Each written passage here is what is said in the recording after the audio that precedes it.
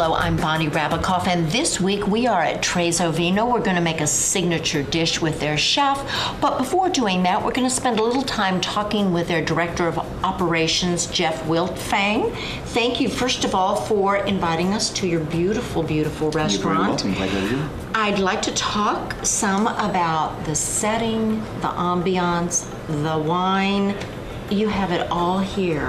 What was the concept when you put together the restaurant? The concept is really about sharing, and it's really the phrase that we like to use is Trezo Vino, where good taste is meant to be shared. It's very culinary driven. We have an opportunity, though, to surround Danny's incredible cuisine with the most incredible wine in Kansas City. The concept around our wine list is really focused on wines that are really not that available to any other restaurant other than Trezo Vino's wine list. We have a lot of exclusives. Treasure, excuse me? Translate to treasure of wine. Treasure of wine, and so that you take that very seriously. We take it very seriously.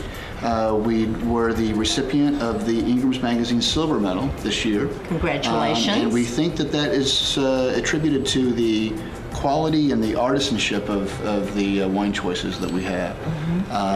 We don't have the biggest list in Kansas City, but we have a hand-selected list that is probably one of the most respected lists in the area. Well, congratulations on that. So the ambiance, how would you describe it to someone who hasn't been here? Trezo Vino is a really inviting space. It's beautifully appointed. Our wine selection, we're certainly very proud of. Our chef is phenomenal. We're honored to have Danny and his incredible team here. The menu selections we have a wide variety of menu selections. There's something for every palate. It's interesting too how people take advantage of the menu. While it's a shareable concept, there are still opportunities to have a very traditional meal with the salad and the entree and dessert. Sure. But the majority of our guests really enjoy sharing a number of items. You see people becoming very comfortable dipping into the same entree back and forth and over again and passing around. But it's a very comfortable atmosphere. It's almost the smaller plates or tapas or however you refer to them, I think is inviting. I know when I came here as a guest, we were all sharing because there were so many wonderful flavors. And I should say there's a variety of price points on the menu. Absolutely. There really is something for everyone. Absolutely, as well as the wine list. We have a lot of great opportunities to try wines that are very affordable, as well as a lot of exclusive wines that are very highly regarded and very highly esteemed. I think also your servers, I know when we were here, were very helpful in making suggestions for pairings of wine with the food. Well, the wine pairing is kind of the topic of the day. We have a pre-shift meeting on before every dinner shift, and pairing is something that we discuss nightly to make sure that our servers are very confident going to the table and it was evident providing opportunities to pair great food with incredible wine. Yeah. But above and beyond, it's really about the food. Our culinary team is fabulous. We're honored to have Chef Daniel White as our chef, and it's a great place. We hope everyone has a chance to come and try Trezo Vino. So again, the star of the show here is the food. It's the food. It's the food. So in keeping with that, we're now going to talk to your executive chef, Daniel White, and then after that, we're going to go into the kitchen and prepare a signature dish. Sounds great.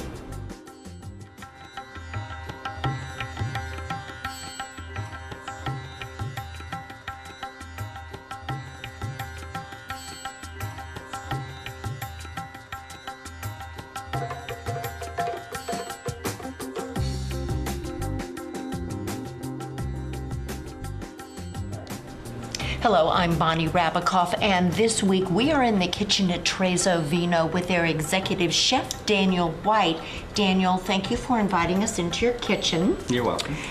What are we going to fix today when we go into your kitchen? We will actually be preparing our short rib ravioli with a kind of a mushroom sherry cream sauce. I'm looking forward to that. But before we begin cooking, I thought I'd ask you a little bit about your journey to this profession. How'd you get here? Particularly here, during high school, I found an interest in culinary arts.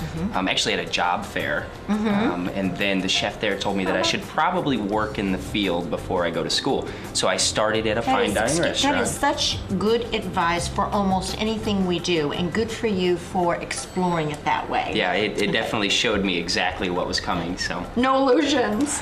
Yeah. So then I actually enrolled in a vocational program in high school as well. So that was a 2-year program, kind of taught me the fundamentals and the basics of how to cook.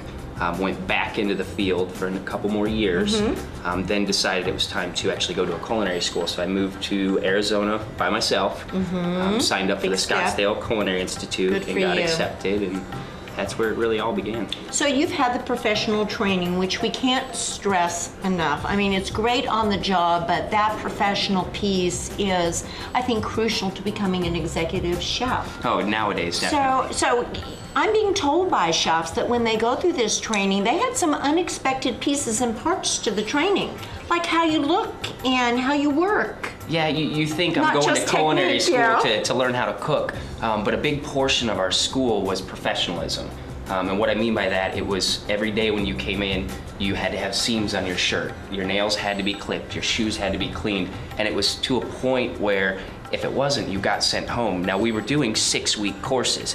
If you got sent home 3 of those 6 weeks, you had to retake the course. It's 3 days of the 6 weeks. You know, there is the belief that the way we're dressed does affect how we pay attention, our attitude, and our really availability to acquire information, if you will. So good for you and good for that school. So let's talk about you received professional training, and then where did you go from there? Well, I was actually coming back to spend a little time with my family and friends, to where I would then go kind of study for a while under some great chefs.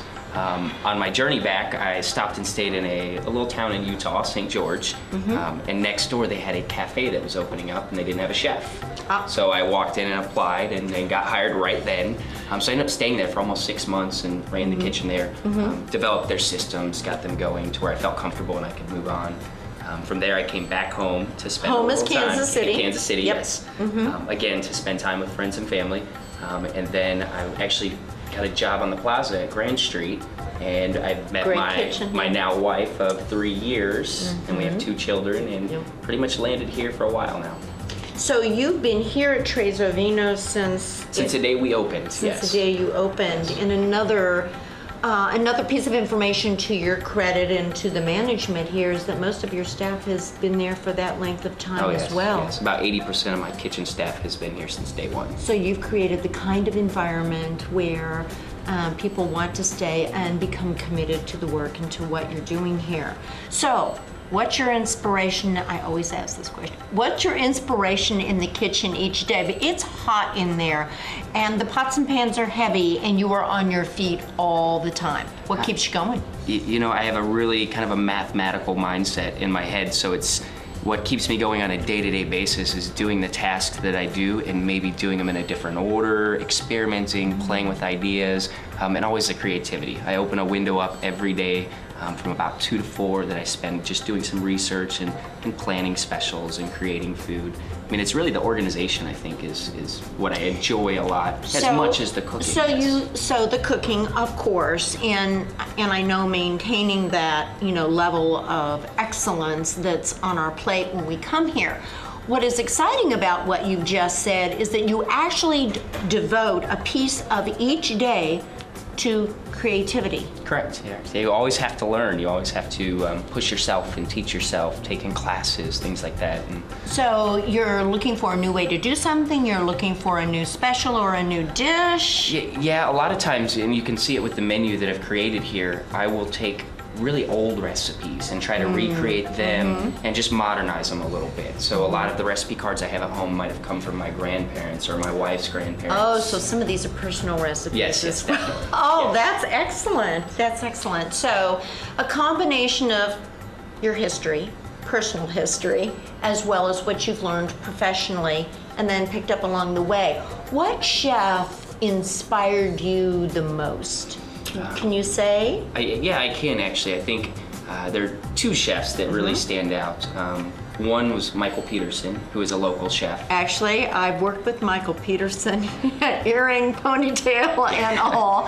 And when I was with the Barstow School, we had an organic farmers market and chef series, and he used to come out and cook for us way back when there were no other organic markets, and he was amazing. Yeah, he's just very talented, very straightforward, knows his food, knows how to run a kitchen. And being exposed to that, yeah. So that's my primary focus. And then, you know, on the side, I do a lot of research and I watch a lot of videos and things like that. And there are many people out there that are kind of uncommon names, people you might not recognize, or someone like a Thomas Keller or something. Somebody you don't see on television all the time, but they're a great chef. So I spend a lot of time watching them as well. Okay, well, we appreciate all the effort that you've put forth to create the value and the excellence that we find here at Trezo Vino. What say you that we go into the kitchen and cook that signature dish? That sounds great. Okay, I think you should come with us.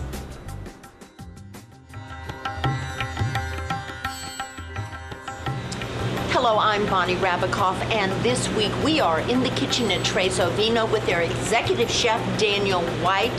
Daniel, thank you for inviting us into your kitchen. You're welcome.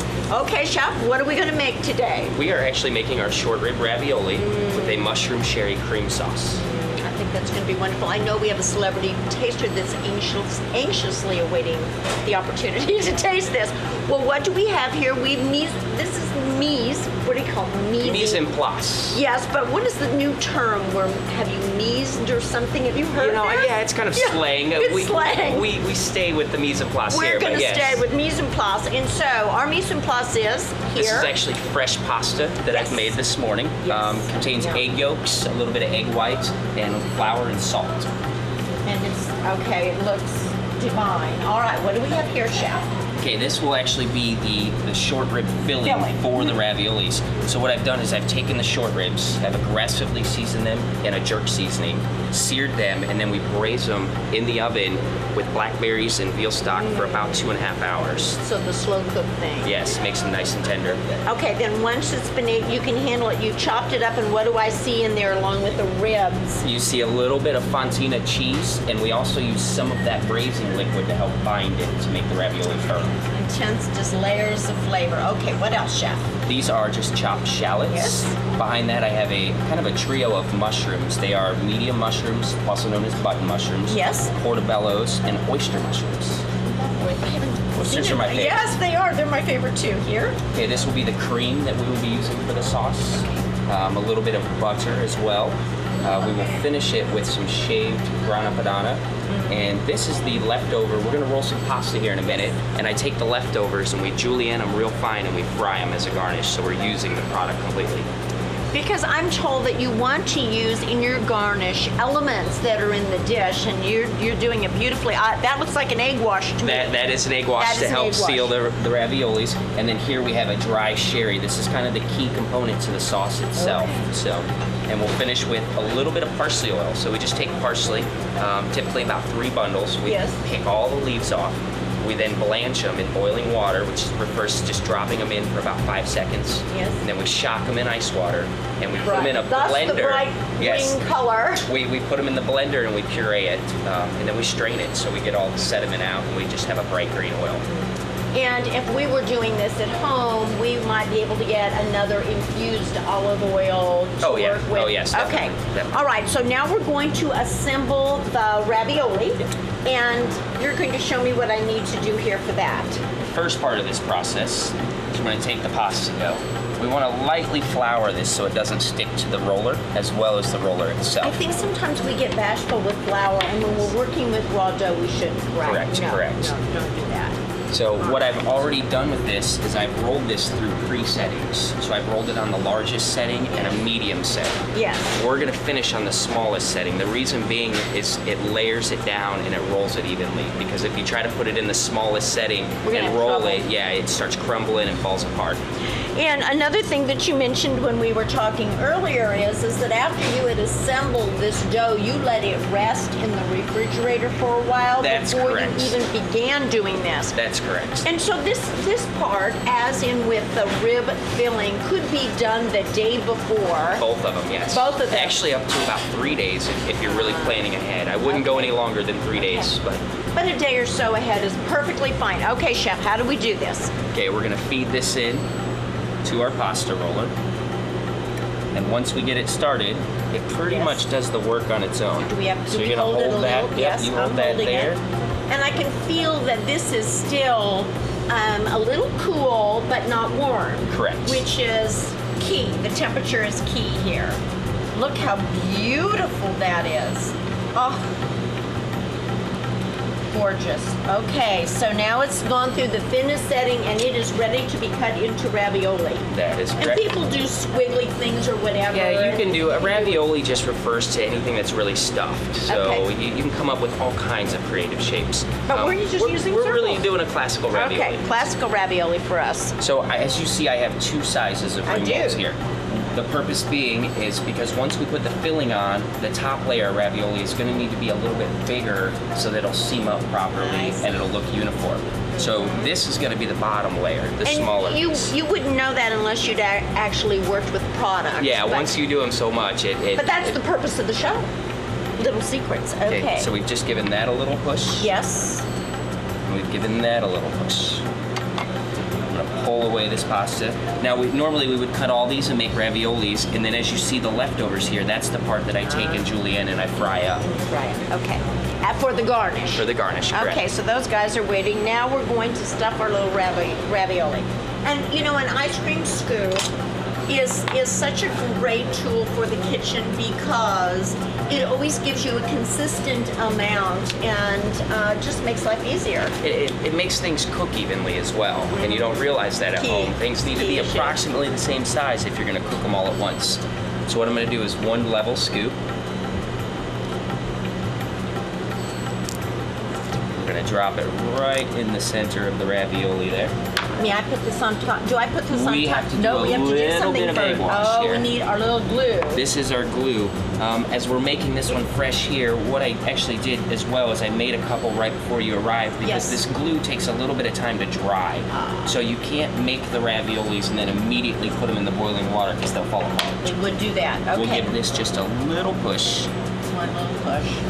And then we put its little top on and gently press. And Yeah. What I typically will I'm do. gonna want. Oh, yeah, you know, pull you're it doing together. fine. I see what you do. I pull it up and I start on the opposing sides and I pinch there first. Okay. Now we've got a stable start for the ravioli. Nothing's gonna fall out. Yes. And then I just kind of walk it up the side here, turn it around, and How cute is that? walk it up really? the side there. And if you've got the right size ring molds, you can see these seamed up pretty well. See, and you would never know that those were 2 different size ring molds until we learned about it in the kitchen.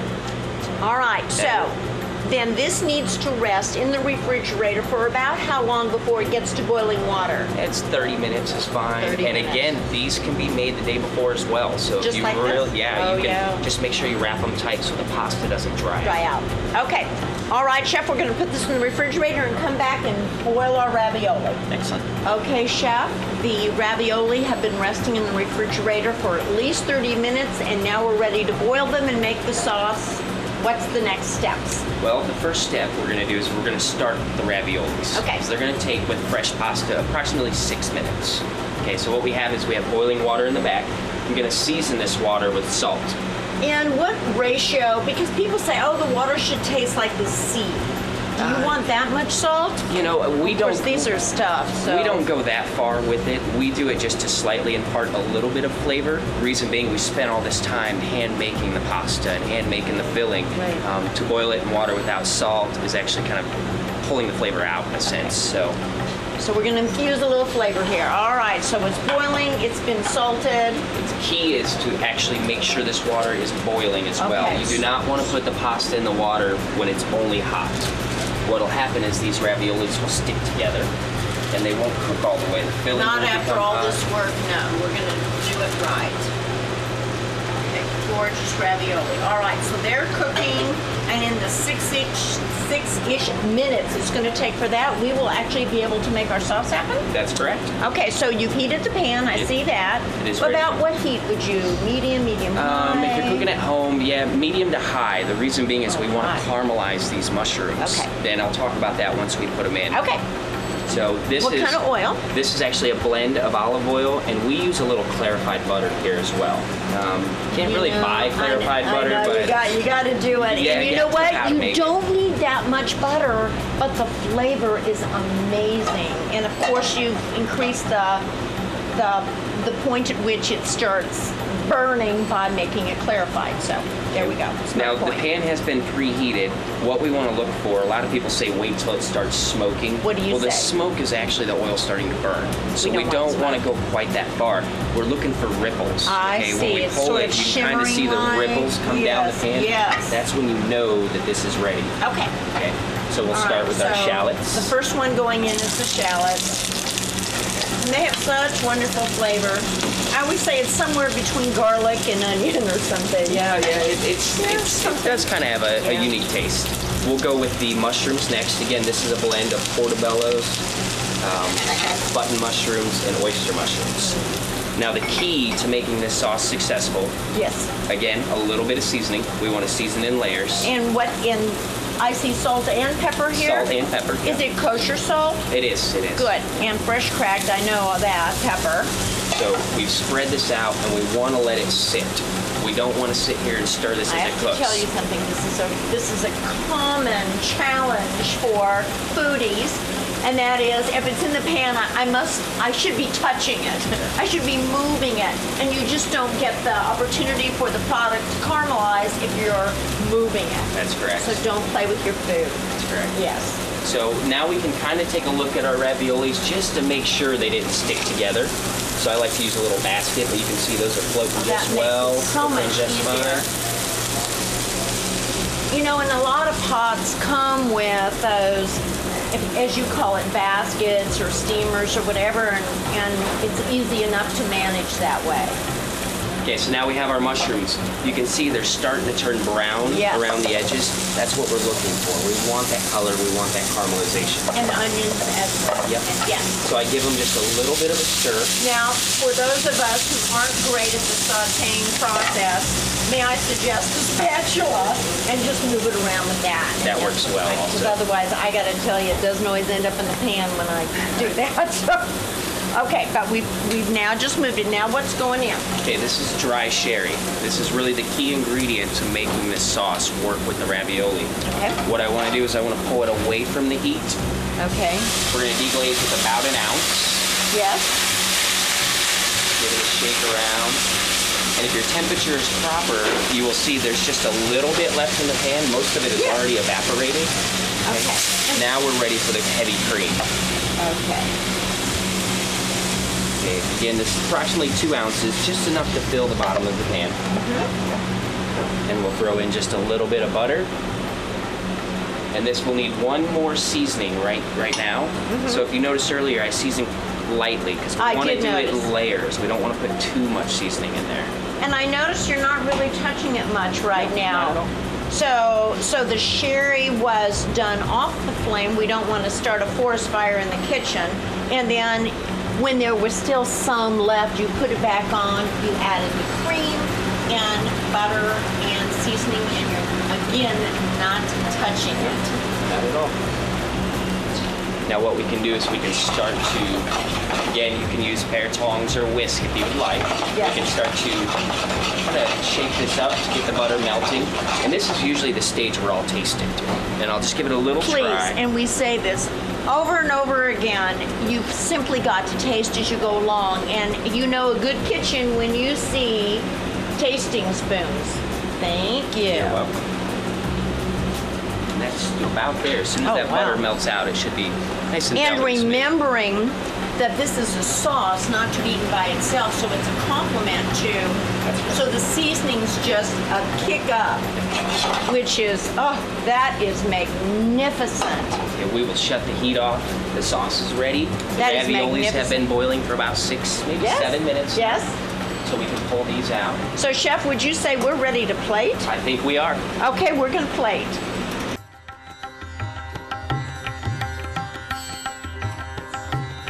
Chef, we eat with our eyes first. That's correct. Yes.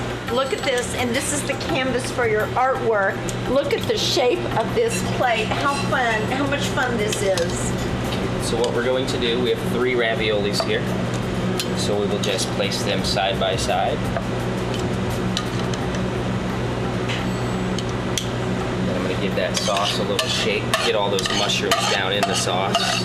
Really, this just took minutes to do once you had the stuffing and the ravioli put together. Set that to the side. Absolutely gorgeous. And as I said earlier, this Yes. is a little grana padano. You can Yes. use any Parmesan. I Yes. really like a firm Parmesan. For All right, this so dish. you have shaved I've shaved this it with like, a peeler, actually. like a vegetable peeler. Yep. A vegetable peeler. And so it's going on to the warm product. Sprinkle that on, Yes. just like that. And then lastly, we'll finish with the leftover fried pasta. And to do that, it was the leftover pasta. You just threw it into hot I threw it into oil? our deep fryer. You need to be oil somewhere around 350 degrees, and it only takes a couple seconds.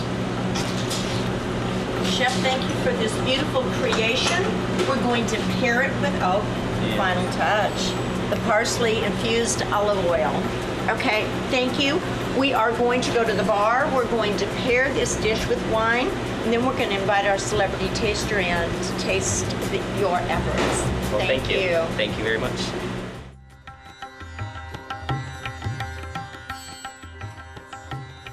Hello, I'm Bonnie Rabikoff, and this week we are in the kitchen at Trezo Vino with their executive chef, Daniel White.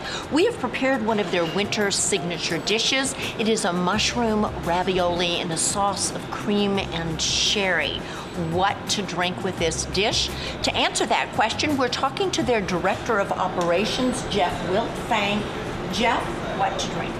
This, Bonnie, we're honored to have you here, and then this is going to be an honor as well. This is Paul Hobbs Pinot Noir. We are one of the very few establishments in Kansas that has any inventory of this wine at all.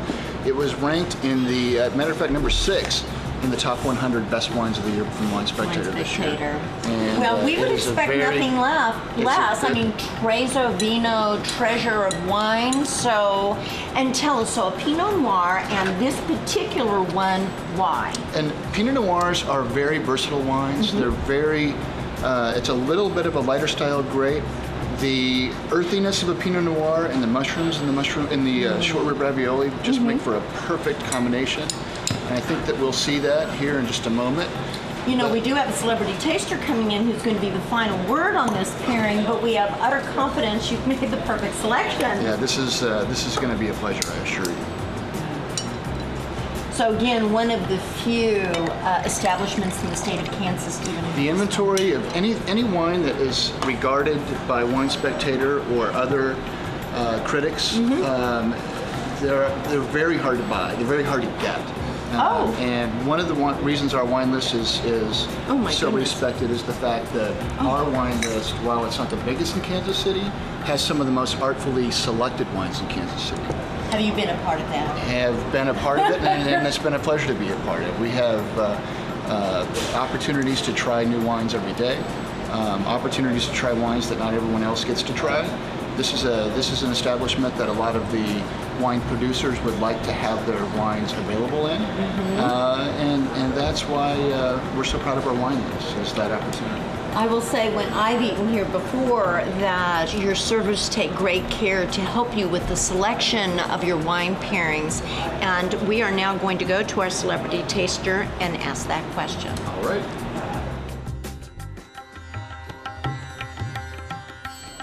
Hello, I'm Bonnie Rabikoff. We have been in the kitchen at Trezo Vino preparing a signature dish. We've paired it with wine, and now to taste. We've invited Brian Busby, Chief Meteorologist at KMBC. Oh boy, oh boy, oh boy. You're so anxious that it's adding to the excitement to be our celebrity taster. But first, Chef, would you tell Brian with a Y, what we have prepared for him? Well, what I've prepared for you today is actually a short rib ravioli, which is a little bit of fontina cheese inside, and we have a mushroom sherry cream sauce. What you see on top is actually some of the leftover pasta that we julienne and fry for a garnish, add a little bit of texture, Little and crunch. some shaved grana padano or parmesan. Okay. And with a cream sauce, when you pair the wine, you have to have something that can stand up to it. That's correct. That's correct. And the Director of Operations has done that very thing. It is a Paul Hobbs Pinot Noir. He had to get permission to open this wine. I'm just pouring here and I'm making a mess. You can tell I'm not used to doing this, but this is part of what you're to do. You have to taste this, but first taste the food. Okay. May I help serve? Please. Okay. This is a shared plate, which is one of the concepts that they promote here at Trezo Vino, and that is to share. Okay. Well, we like that idea, don't Sure we? we do. Okay. Absolutely. Part of that. So you want me to try the food I first think before? so. All right. Yeah. So you get the flavors in. All right. See, I'm not bashful about eating. It's never been an issue for me. Okay. Chef, this is the Here we go. moment of truth here. I'm a little nervous. I know. You don't need to be. I've already tasted. Is that amazing? Pasta's al dente, cream Homemade. sauce. Really? Homemade. Okay. Sauce is light, although it's cream based. And, well, I gotta go for the wine. I know you do. That's amazing. I just tasted the sauce. And with the pasta, the crunch. I mean, it's a contrast of crunch and soft and a little heavy, but the wine really stands up to it. And as I say, the cream sauce is not heavy in Like you traditionally think of Right. cream sauce. it is heavy in density, maybe in texture, but it's not heavy going down. This is good stuff. Goodness. Well, thank you very much. Now wait until I actually get the rib. Yeah, that was just the Gotta outside. get the meat in there. Oh my Absolutely. goodness. Don't be afraid to spoon a little more sauce on there as well. Brian, bashful person that you are. Oh my goodness. Oh my gosh. I know. That's amazing. That is great rib. You know, How long did you braise it? It's about 2.5 hours. We actually braise it in a reduction of veal stock or broth and blackberries. blackberry. That's You wouldn't have secret. guessed that, would you? No. No. That is amazing. This is one of the most obnoxious pieces of food I've ever had in my life. That's why I think, can you make seconds? I mean, because I don't know if this one's right. You know, it's, Oh, you want to make sure by tasting yeah, some exactly. more. So, I do see. you mind? I'm on it. No, this is good stuff. This is amazing. Have you ever had fried pasta? No, never. I hadn't either. So we say you like to garnish the dish with some of the ingredients that are part of the dish, and he has done that. Is that just so yummy? 3 kinds of mushrooms. You've got great depth of flavor here, but there's no substitute for homemade pasta. No, that's, There's no that's really you what makes can't achieve this with a dried out. No, No. And the wine works for you. Wine always works for me. But in I this mean, case, this it really particular does. wine. Oh, sorry. See, you got to ask your questions more specific. You know, I'm working on it, Okay. especially with you. You're very demanding. So Yeah. this Pinot Noir with this, And for a diva like yourself, a diva. this should be good too. This is, you know, it's because l'chaim, L'chaim? to life. Yes. So that's versatile. It's bold, but not overpowering. No. No. I think you should eat and drink some more. You know, I think I will. If you insist. Thank you so much Thanks for for taking inviting me. time out. I know you have a very hectic schedule. We appreciate your being with us. But what you Oh, see here we on go. my BlackBerry There is we go. I've blotted out the next 3 hours. So it's no We're big gonna have to deal. make a lot more Yeah. ravioli. Well, thank you very much. Thank you. You're a sweetie. Appreciate it.